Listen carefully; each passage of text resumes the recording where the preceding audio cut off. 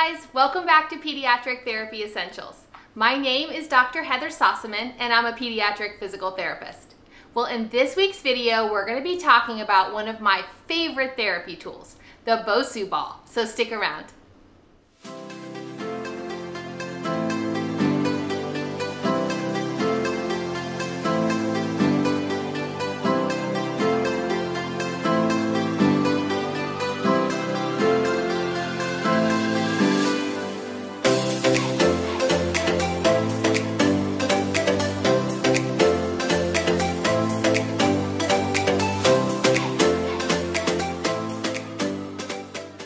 Hey guys, and welcome back. Well, as I said, in this week's video, we're going to be talking about the Bosu Ball. And for those of you who aren't familiar with it, the Bosu Ball is basically half of a therapy ball that's mounted on a solid base. And the beauty of the Bosu Ball is that it's a great multi-purpose tool to work on everything from strength to balance, coordination, gross motor skills, and tons of other super fun games. Now the Bosu Ball that I'll be using in today's video, I will leave a link to it in the description box below in case you're interested in picking one up. Now in today's video, I have some super fun games and activities to do on the Bosu Ball, and some of them come with free printables that will be available on my website, pediatrictherapyessentials.com. And in next week's video, we're gonna put together a follow-along Bosu Ball workout for you guys to do at home. So if you're ready, let's dive into those activities. The first game I have for you guys works on both strength and balance, and I like to call it the touchdown game. So the object of the game is to stand on the platform side of the Bosu Ball and touch down different sections of the ball to the ground without falling off. So to play the game, if you print out the 3 pages of free printables that I have for you on my website, pediatrictherapyessentials.com, and cut each of those cards out. Now, if you're going to be playing this game with kids and you want it to last, you might want to consider laminating those items just to make them a little bit more durable. So once you've printed, laminated, and cut everything out, you want to take the large squares and attach them to the platform side of the Bosu Ball. And if you think of it like a clock, you want to attach the squares to 12, 3, 6, and 9. Then the smaller cards, you want to put them in a pile and then have the child stand on the platform side of the Bosu Ball. Then let them grab one card from the pile and see which squares come up. Some of the cards have 1 square and some of the cards have 2 squares. So if your child is just starting out, you might want to use the cards with 1 square. Each time they grab a card, they want to slowly touch that section of the ball down to match the color to the ground. So if they draw the red card, they want to slowly lower the Bosu Ball down and touch the red side of the ball to the ground and come back to standing.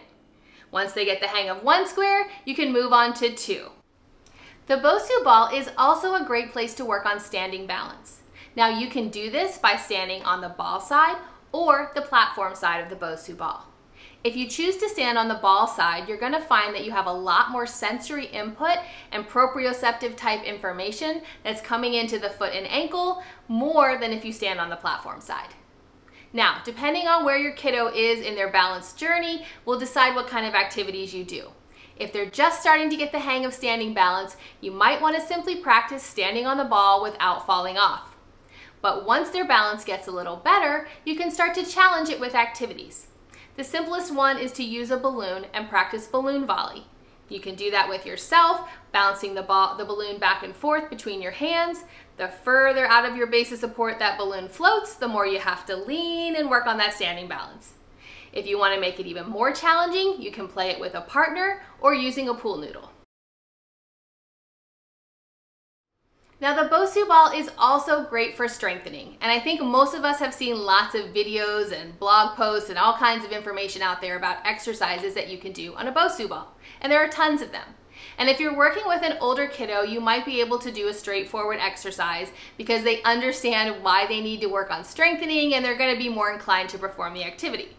However, if you're working with younger kiddos, they don't always understand why we want them to do an exercise, and we usually have to make a game out of it. So the first strengthening exercise is the squat. And I love the squat because it hits lots of different muscle groups in one exercises, and it's really great for overall strengthening. And performing a squat on an uneven surface makes it even more challenging. So if you're working with an older kiddo, simply doing the squats might be great, but if you want to make it a little bit more fun, here's a couple of quick games. The first one is to attach my favorite toy, the squig, to the bottom of the Bosu ball. Have the child squat down and pull the squig off and return to standing. Now when they pull the squig off, they might get a little bit of a rebound from the release of the suction cup, which will challenge their balance, so just be ready for that. But you can also do something as simple as playing a card game.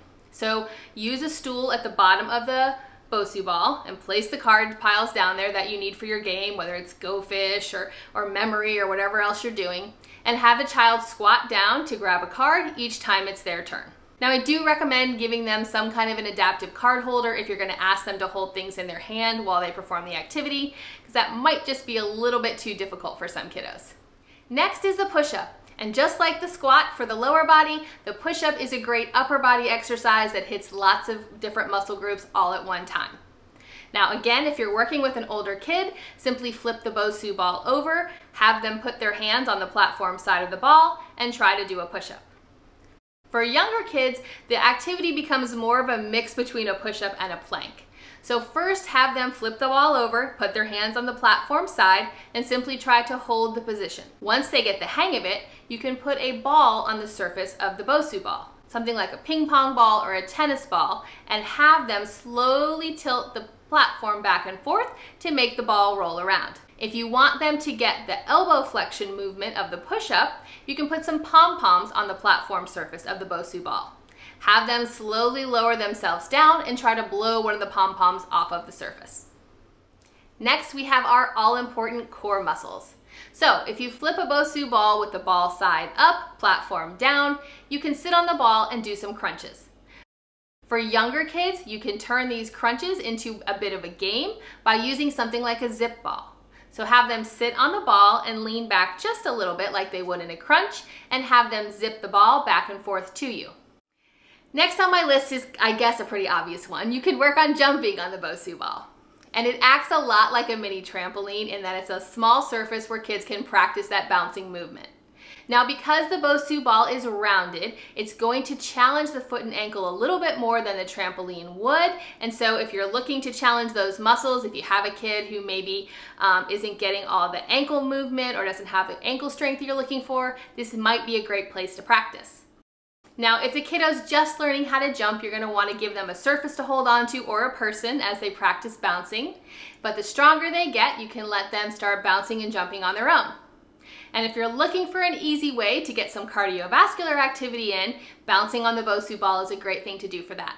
Turn the music on, blast it through the speakers, and let the kids jump and bounce around on the ball to get that heart rate pumping. And last but not least, you can practice unilateral stance on the Bosu ball, or standing on one foot.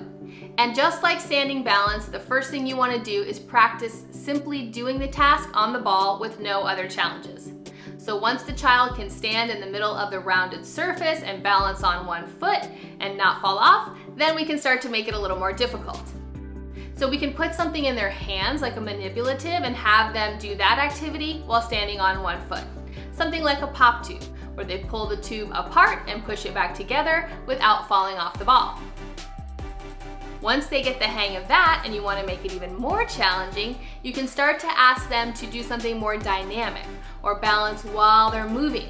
So you would have them stand with 2 feet in the middle of the Bosu ball and slowly touch 1 foot down to the ground. Now you can put markers on the floor like the colored dots you see here and call out, touch the red dot, touch the yellow dot, and so on. But if you don't have dots handy, you can also use colored dish towels, colored paper, or even small stuffed animals. Well, I hope you guys enjoyed this week's video and have some great new ideas to use with your Bosu ball. Don't forget to pop over to the website and grab those free printables. And if you enjoyed this video, please be sure to give it a thumbs up and share it with someone else that you think might enjoy it. If you're new around here and you haven't subscribed to this channel, please consider doing so that you can find out when I have new videos for you guys, which is every Saturday. If you'd like any more information about the videos or topics that I discuss, be sure to pop over to my website, pediatrictherapyessentials.com, and check out the blog post that goes along with each video. Well, thank you so very much for stopping by today. I hope you all have a wonderful week, and I'll see you next Saturday. Bye!